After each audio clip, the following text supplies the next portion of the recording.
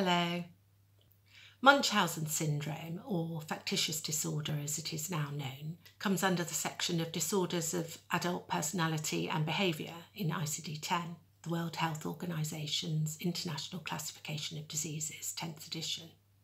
It is more common in women than men at a ratio of 4:1. People with factitious disorder intentionally pretend to have physical or mental disorders in the absence of any disease process. They do this consistently and repeatedly and often may present to different hospitals or departments and undergo unnecessary investigations and even operations. And this is in spite of no physical or mental disorder having been diagnosed. The person may even harm themselves to feign the illness, such as causing bleeding by cutting themselves or injecting themselves with toxic substances. They may also falsify tests, for example, by putting blood in their urine, or they previously may have put a thermometer in a hot drink to make it look as though their temperature was raised.